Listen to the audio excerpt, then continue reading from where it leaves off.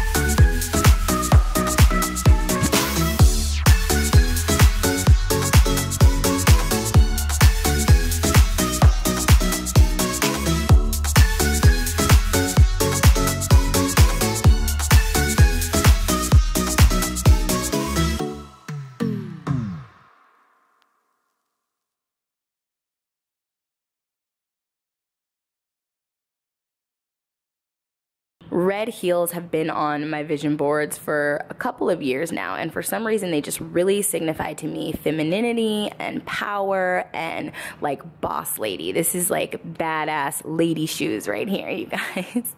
So then when you turn the page, now we are here on the next page. This one just says success story, and I clipped out the words that say I am a writer, creative curator, and author. I actually really want to write a book one day. And then this over here is really just a letter that I wrote to myself. When I host vision board parties, I always have people write out letters to themselves, and they're like congratulatory letters that you write, and you write it to yourself in the future as if you already have the things that are on your vision board. And it's really just important to kind of write stuff out like that, and you go in and you read it every single day. And the thing is, every single time I read that, I really do get a smile on my face and just kind of feel the excitement that I think would really be there have all these things like legitimately been what is happening right now. So a little food for thought: if you have a vision board, think about writing yourself a congratulatory letter, or writing yourself a letter as if you are talking about the accomplishments that you already have, which are the things that you have on your vision board.